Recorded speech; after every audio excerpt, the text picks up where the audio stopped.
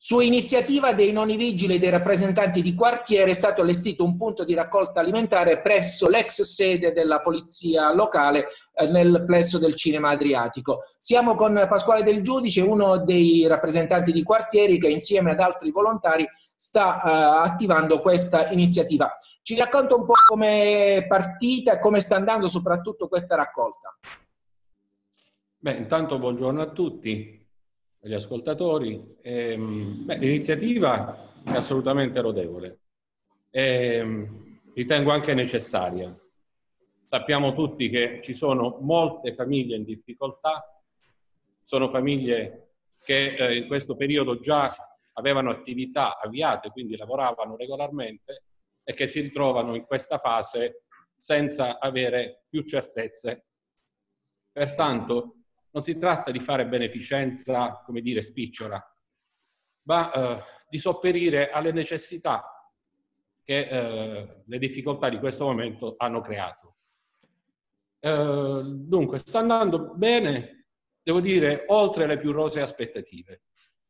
Antonio Viestano, come sempre, in queste circostanze si dimostra, come dire, attento e partecipe appunto alle difficoltà che molti purtroppo stanno incontrando.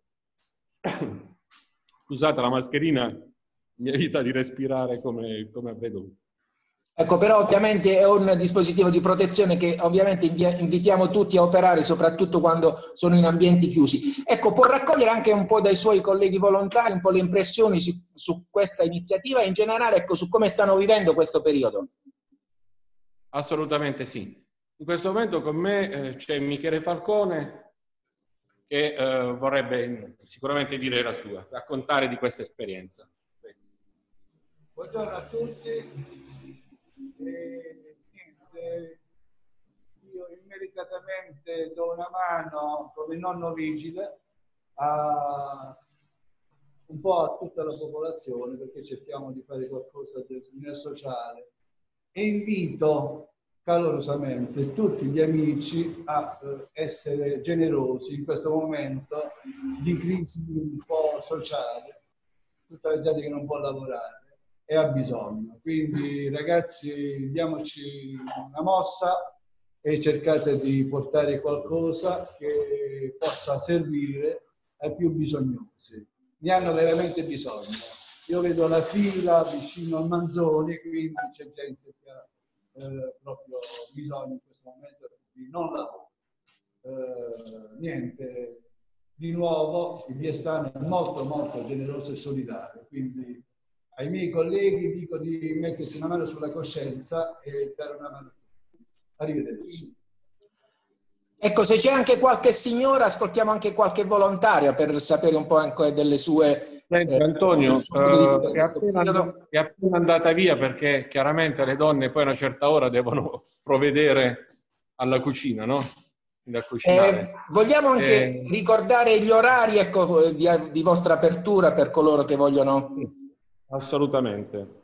Allora, il giovedì, il venerdì e il sabato, dal mattino dalle 10 fino a mezzogiorno, e poi ogni pomeriggio dalle 17 alle 19.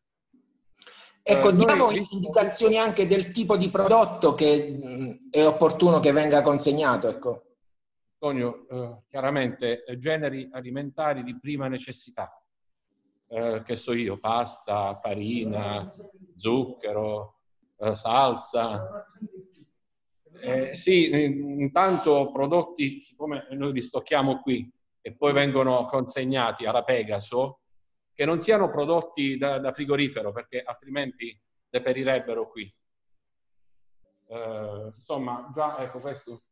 C'è anche addirittura chi ha portato dei pannolini, perché ci sono tante giovani famiglie, no? Omogeneizzate, tante giovani famiglie che si ritrovano, torno a dire, senza la certezza di uno stipendio, di un lavoro. Ci sono anche biscotti, adesso ti faccio vedere, tonno, insomma, quello che ognuno di noi può fare.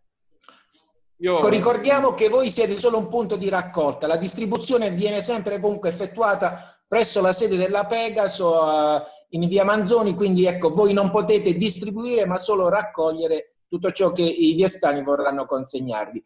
Un'ultima battuta per quanto riguarda anche un po' le impressioni che voi volontari avete nel vostro quotidiano, ma anche nell'approcciare coloro che vengono da voi a donare. Ecco, come raccontano il loro modo di vivere questo periodo? Ma, Antonio, è un po' come quello che sta succedendo a tutti quanti, lo sappiamo un po' tutti quanti.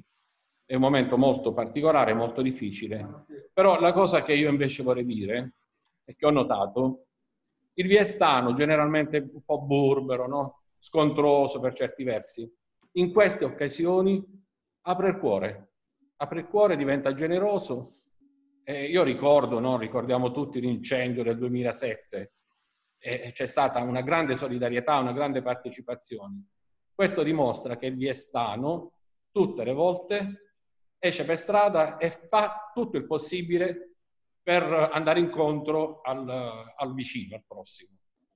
Io devo dire che in questi giorni, chiaro, ho visto persone che sono venute con un pacco di farina, ma col sorriso.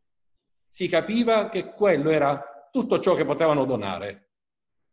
E questa è la cosa più bella. Non si fa differenza, non si sta a vedere se uno arriva con la busta piena di prodotti, chi più, chi meno. Ognuno lo fa col sorriso e questa è la manifestazione più bella, è la sensazione più viva e partecipe che ho notato.